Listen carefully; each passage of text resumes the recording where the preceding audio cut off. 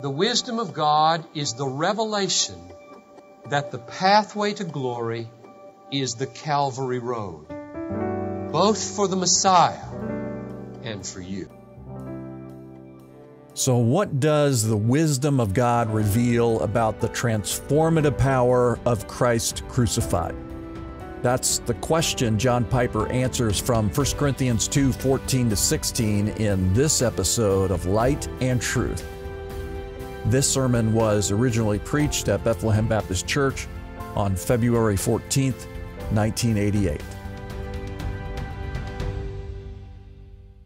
What does he do in verses 6 following? He corrects, first of all, a misimpression, a possible false impression. What would that be? Well, he has assaulted wisdom violently in these first verses of this book. Let me show you. Verse 17, Christ did not send me to preach with eloquent wisdom. Verse 20, where is the wise man? Verse 21, the world did not know God through wisdom. Verse 22, Jews demand signs, Greeks seek wisdom, but we preach Christ. Verse 26, not many of you were wise. God chose what is foolish in the world to shame the wise. Verse 1 of chapter 2, I didn't come proclaiming to you the testimony of God in lofty words of wisdom. Verse 4 of chapter 2, my words were not implausible words of wisdom. So wisdom is clearly taking it on the chin in these verses, right? The false impression would be there's no place for wisdom in the Christian life.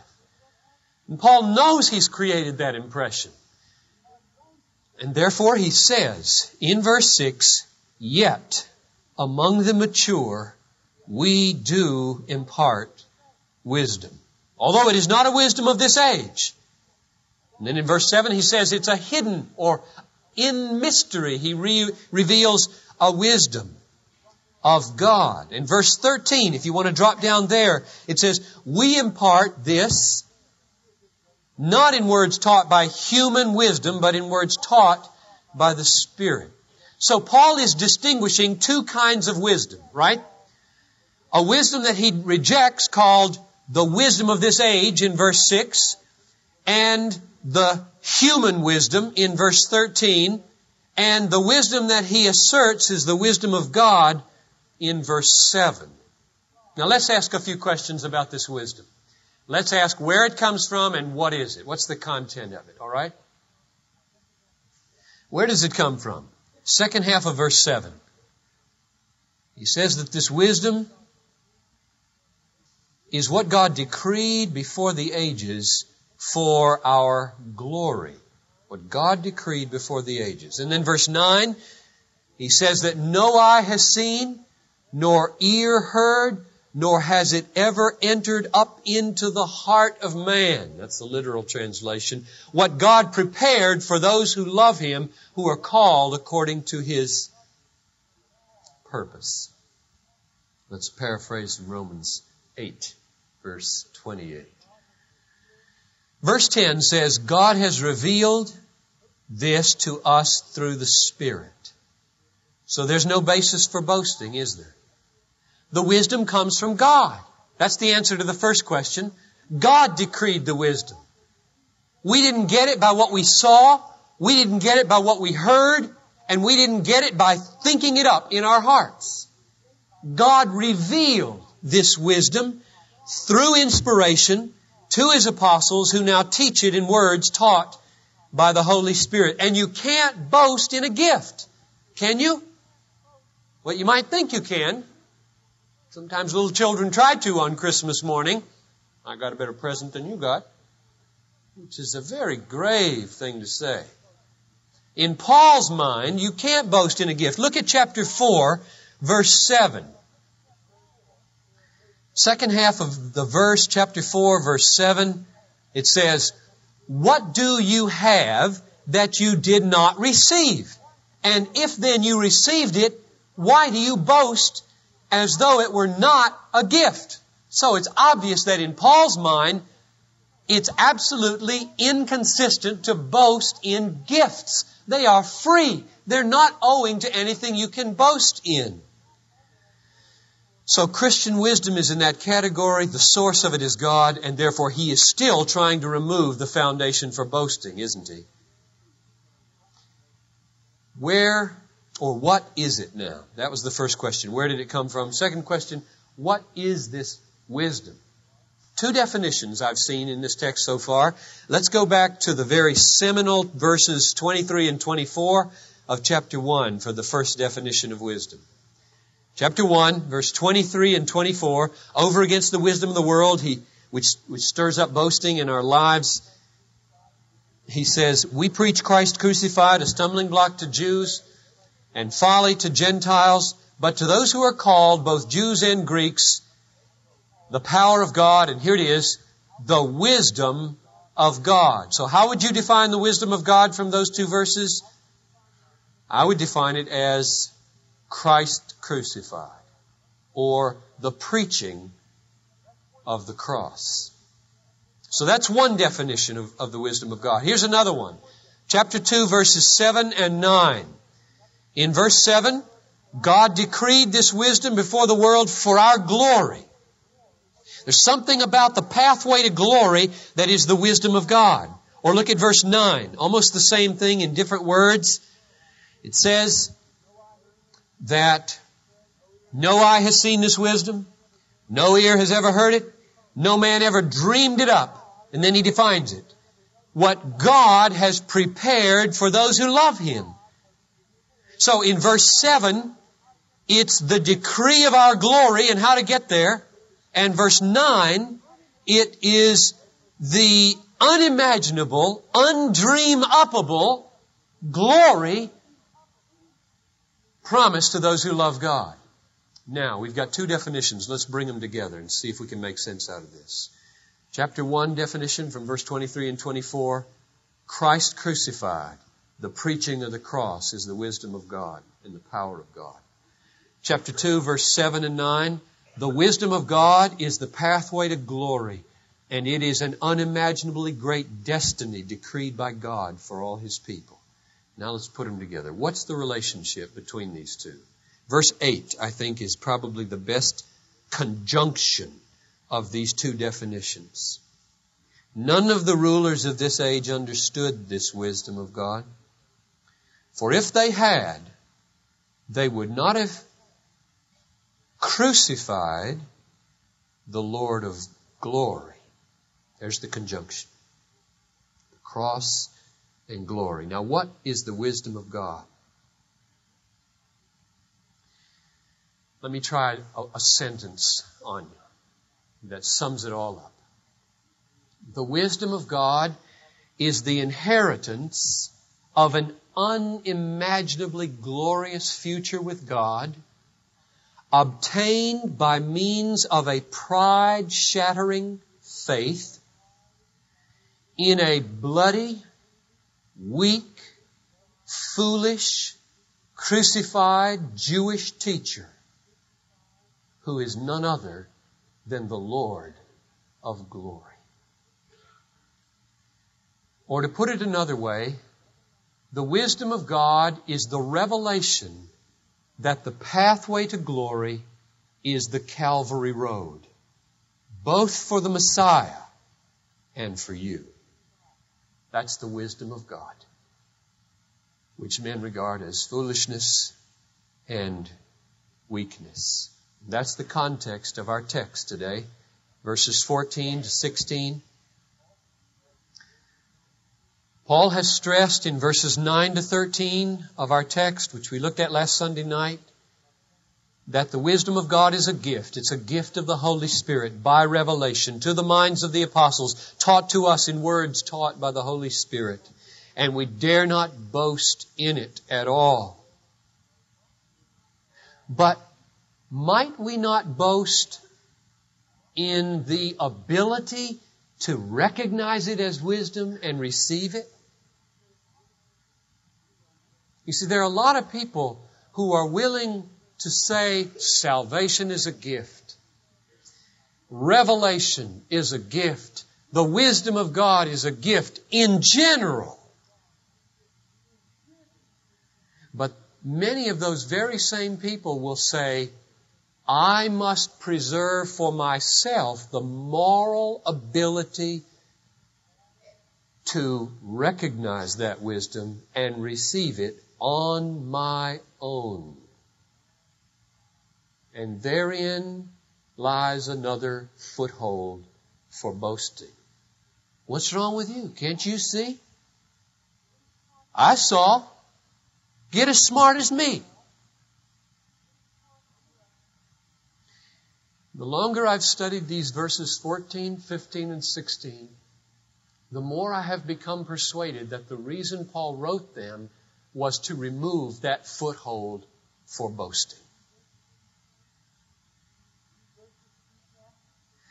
These verses teach us, as we'll see in a moment, that not only is the wisdom of God a gift in general by virtue of revelation and inspiration, but it is a gift in particular by virtue of the fact that only by the power of the Holy Spirit can we recognize it and receive it. Verse 13, at the end, do you see the phrase, interpreting spiritual truths to those who possess the Spirit, or literally to spiritual persons, spiritual ones? The spiritual truth is no doubt there, the wisdom of God and the revelation of God. And the implication of that verse seems to be that there's only a group of people who are going to receive this. There's only a group of spiritual people who are going to accept the interpretation that the apostle has to give of the wisdom of God. And that's exactly what verses 14 to 16 were written to confirm and to explain. So let's look at these verses. Verse 14. The unspiritual man does not receive the gifts of the Spirit of God. Or more literally, the natural man does not receive the things of the Spirit of God. Who's a natural man? A natural man is a man without the Holy Spirit. A natural person is a person who is merely human. In fact, next Sunday's message is entitled, The Danger of Being Merely Human. As mere humans, we have no divine work within us. No special enabling grace. No ministry of the Holy Spirit. We have one birth, our physical birth. And as such, Paul says here, we do not receive spiritual truth. We will not.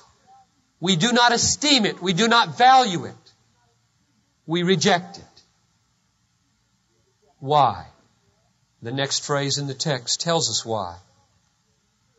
For these truths are folly or foolishness to the natural man. Now that word foolishness ought to ring about 5 bells in your head if you've been here for the past 4 weeks.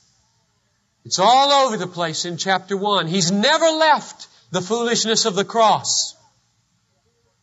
Verse 18, chapter 1, the word of the cross is foolishness to those who are perishing. Verse 23, we preach Christ crucified, a stumbling block to Jews and foolishness to Gentiles. It's the same word as we have right here in verse 14. If you want to know what the spiritual things are that a natural man regards as folly, all you do is go back a few verses and read cross, cross, cross. It's the word of the cross. It's the statement that to glory you have to walk the Calvary road. This is the folly that a natural man sees, and according to verse 14, rejects. But that's not all. There's something worse here. There's a bondage. A terrible bondage, isn't there? Verse 14 continues, he is not able to understand them because they are spiritually discerned or spiritually assessed. Now I want you to notice the ominous shift from the does not receive them to the cannot understand them. That's ominous. That's frightening. That's bondage. Apart from the Holy Spirit, which constitutes us as spiritual, our moral character is so proud, so hard, so rebellious against the cross of Christ and the summons to die there, that it cannot see it. We have moved from a will not to a cannot. That is the bondage of moral blindness. But take note, moral blindness rooted in rebellion does not free from moral accountability. Moral blindness rooted in rebellion does not free you from being responsible to believe, to see the beauty of the cross, which it is. Because the only thing holding a natural man back is pride. And pride does not remove accountability. So at the end of verse 14, what do we see?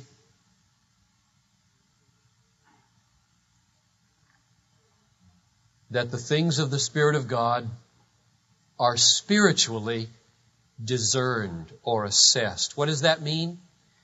It means that we have to have the Holy Spirit transforming our character, humbling us, freeing us from our rebellion and our pride so that we are able to own up to the glory of God in the face of Jesus Christ hanging on the cross. Without the Holy Spirit taking the irrational bondage of pride away from us, we will not own up to it. And mark this, the ministry of the Holy Spirit is never to make you do one thing you don't want to do. All that the Holy Spirit does is take the muscle man of pride who's holding you captive and blinding you with the irrational impulses of boasting and rebellion, and He slays him and frees you to be reasonable and recognize glory when you see it and beauty when you have it. The only free people in the world are people who have been liberated from the bondage of the irrational impulses of human pride. What's the difference between a natural man and a spiritual man?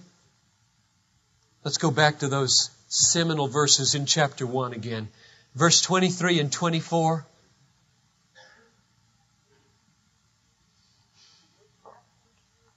The words natural and spiritual do not occur in these two verses, but I want you to ask the question as I read them, what's the watershed between the natural man and the spiritual man in these two verses? We preach Christ crucified, stumbling block to Jews, folly to Gentiles. That's the response of the natural man, right? But to those who are called, both Jews and Greeks, Christ, the power of God and the wisdom of God. There's the response of the spiritual man. What's the watershed? What's the division? The call of God, right? Those who are called see. So they're the spiritual ones. So what constitutes you as spiritual is the call of God in your life. And this is so helpful for me to see because I want to see the harmony and the unity of Scripture. And I know from the Gospel of John, for example, that you have Jesus the Good Shepherd calling people. The sheep hear His voice. They recognize it and they follow Him. That's the call of God into His fellowship. But back in chapter 3 it said, the wind blows where it wills. The Spirit blows where He wills. Nobody knows where it comes from or where it's going to. And so are all who are born by the Spirit. Born of the Spirit, called by the Shepherd, are exactly the same reality. And so it was delightful. It is beautiful. It is affirming to see in this writer, you have in chapter 1 the call of God, separating those who can see and those who can't see. And you have in the second chapter the division called spiritual and natural, meaning Holy Spirit driven, and those left in the rebellion of their evil hearts. Verses 15 to 16, we can just perhaps pass over with a brief paraphrase as we close to describe who this spiritual person is. Let's read these. Verse 15, the spiritual man, that is the person changed by the Spirit, called into fellowship by the Spirit, judges all things. What does that mean? I think it means he approves and assesses correctly all the things of the Spirit revealed by the apostles and in their writings. In other words, he forms right judgments about the truth of Scripture and about the truth of spiritual realities. Second half of the verse, but he himself is judged by no one, that is rightly assessed by no one. That is, the natural man doesn't any more understand a spiritual man than the man in the moon. And that makes perfectly clear sense, because if the natural man looks at the cross and the Calvary road leading to glory and sees only folly and foolishness and has not attracted in the least, then if he looks at somebody who loves the cross, who's on the way to glory and loves Christ, who stakes his whole life on the cross, that man will be a blank, a conundrum, a riddle, a mystery. I think that's what it means when it says the spiritual man is not judged, that is, rightly judged or assessed by anybody. And then finally, verse 16, the reason is a question, for who has known the mind of the Lord so as to instruct him? And you have to always turn rhetorical questions into statements. So the statement is, for no one, no natural man, no one without the assistance of the Holy Spirit has ever penetrated the mind of God. And that's exactly what verse 11 says, if you want to go back up for a confirmation of that. Second half of verse 11 says, no one comprehends the thoughts of God except the Spirit of God. Without the Spirit of God, we don't know God. But, and then the verse ends, there is a people who by virtue of the work of the Holy Spirit and the call of God in their lives have been granted to be liberated from the monstrous, enslaving bondage of pride. They have been broken by the word of the cross. The eyes of their hearts have been opened, and like the sun coming up on a new morning after a long dark night, the cross is radiant with the glory of God and draws them in, and they embrace it freely as the hope of their lives and the love of their Valentine affection. This is Light and Truth, God-centered preaching to help you see Christ clearly and treasure Him truly. I'm your host, Dan Kruver. Thank you for listening. On our next episode, John Piper will preach on the Christian life as warfare in our series titled The Transforming Power of the Cross. I hope you'll join us. For more resources, visit desiringgod.org.